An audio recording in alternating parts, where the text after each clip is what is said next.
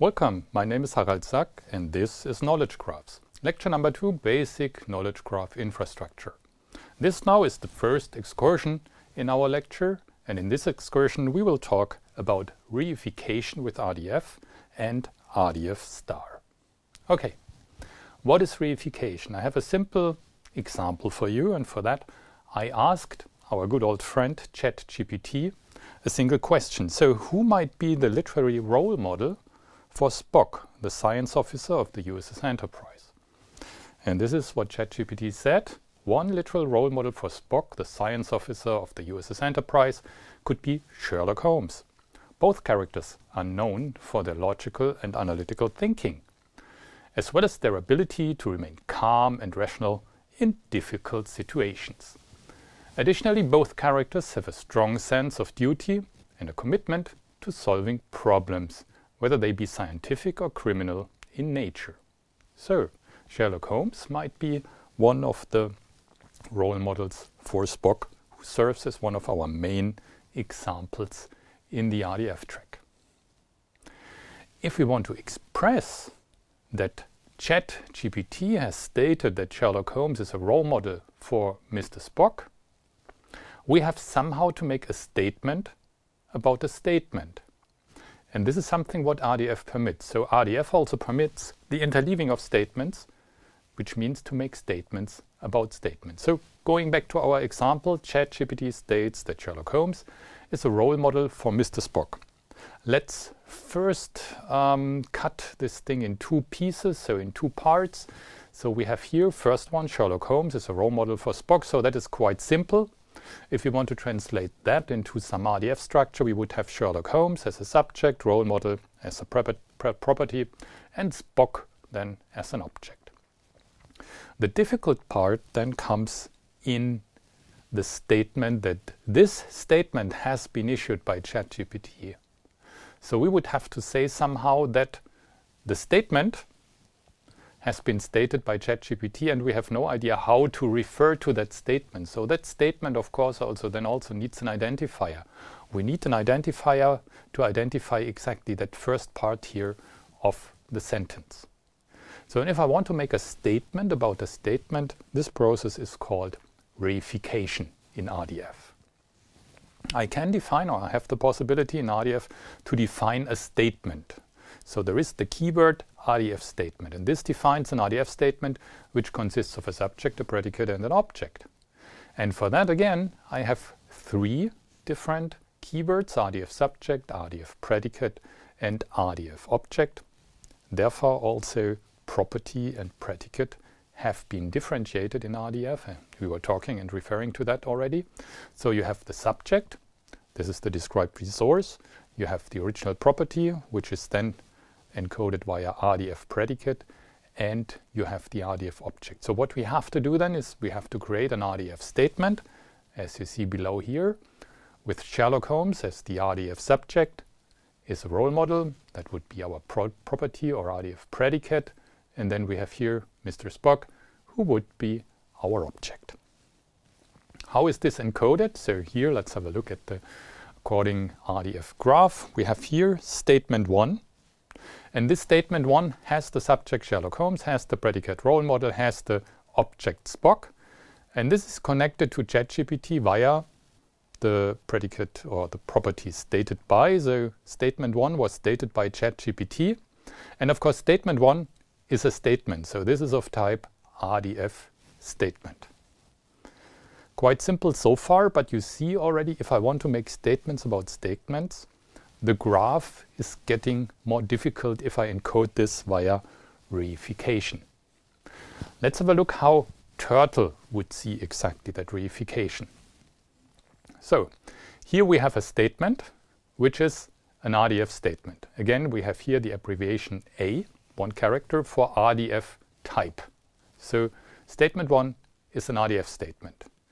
Then I close here with a semicolon, which means statement 1 has the subject Sherlock Holmes, statement 1 has the predicate role model, and statement 1 has the object Spock. So that's already our statement. And now I can say, okay, and this statement has been stated by ChatGPT. That's it, that's our reification. Now you might think, so what is it good for? Of course, this is very important if you want to include provenance information within your statements. Because, as you might imagine, there are hardly any things which are one universal truth. Everybody might have another opinion about things. And for that you have to give provenance. You have to say who said what.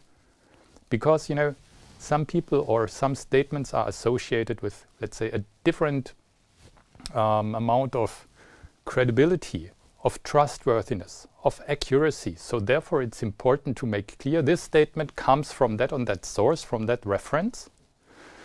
And one way to do that is, of course, via reification. And this gives way, of course, also to have not only one universal truth, but to have several opinions standing next to each other. And none of them, let's say, excludes the other one. So all of them might be true, but they are related to a specific source. So this is what we can model with it. And this is also why RDF reification is such an important thing. However, besides the traditional reification structure based on RDF statement, there is also another alternative that has been proposed, which are the so-called singleton properties. What's a singleton property? So for a singleton property, what I do is I create an instance of a specific already existing property. So here, for example, I create an instance of role model, which was my original property, and call that role model #1.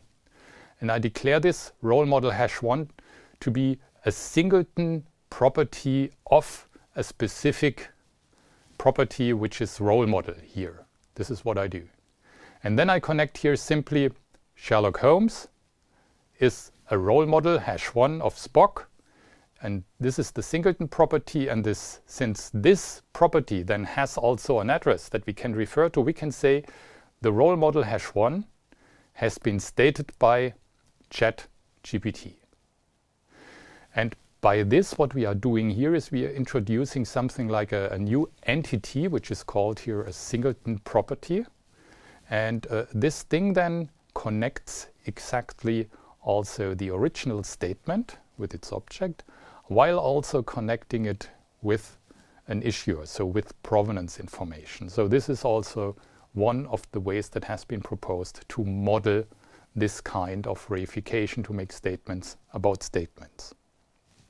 However, this is not necessarily standard RDF, so this is a proposal which is quite interesting. But there are more proposals, and one of them is on the way of becoming also an RDF standard, and this is RDF star. What is RDF star? It's an extension of RDF, and this allows to consider RDF graphs either as subject or objects for RDF triples. So exactly what we want to do, we want to make statements about statements, so not necessarily only about a single statement, but an entire graph. And this is exactly what RDF star allows. RDF star syntax allows to recursively embed graphs into other graphs. And if I then want to state that ChatGPT states that Sherlock Holmes is a role model for Spock, I simply create here this graph that I have here. It's only one triple. Nevertheless, it's a graph to be then one new statement in RDF star, and can say then this statement has been stated by ChatGPT. It's also not very much different from what we did so far, but RDF star as a serialization format gives you here with turtle star a very nice way to encode this, then also with less space than traditional reification. So what you are doing here is we have here our original triple. Let's have a look at that. We have here Sherlock Holmes, role model, and Spock. And you see here two new things in turtle star, in RDF star. And these are these two angle brackets. First two opening angle brackets, and then we have two closing angle brackets. And if I have this opening and closing in between, I can write an entire graph. And after that graph, of course, I can make directly a statement about it, and then I can fill in, let's say, here an object, or I can a predicate and then an object. Or also the other way around, I can use the graph here as an object. That's also not a problem. So this is, of course, only possible if you have a parser for RDF star. In the traditional RDF language, of course, this is not valid, but this is a new proposal, which is on its way to become sooner or later, as I hope so, an W3C recommendation for the web, because this is a rather easy way to encode also then provenance information with least overhead. So then it becomes really readable, and this is of course one of the things that we want to guarantee in the end. So this is RDF star. So let's summarize all that. What's the use of reification? Of course, first of all, modeling data provenance, also formalizing statements about reliability and trust, and in general to define metadata about statements. And statements here ranges from a single triple up to an entire graph that we can then also connect with according metadata. However, we should also always be careful. When we do pure reification, what you see there, what's happening here is that relations and classes can be transformed to instances over which I then make assumptions, and this potentially might result into type conflicts if you go for strong typing. So there's a conflict in there.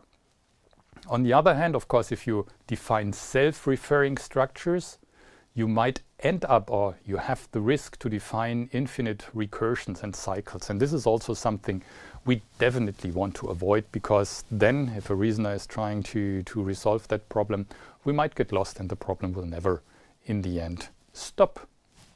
Yeah, so that's reification. Very useful, but you should be careful when and how to use it. It always depends on the kind of application you have in mind. Okay, so far so good. Now you have learned almost everything which is there to learn about RDF and RDFS. The last thing that's still missing is, of course, there is already explicit semantics given there. When we have defined RDFS, you always saw the semantics of specific constructs, of specific properties that we have there. And based on that semantics, we will be able to draw logical inferences. And how to do that, you will see in the next lecture.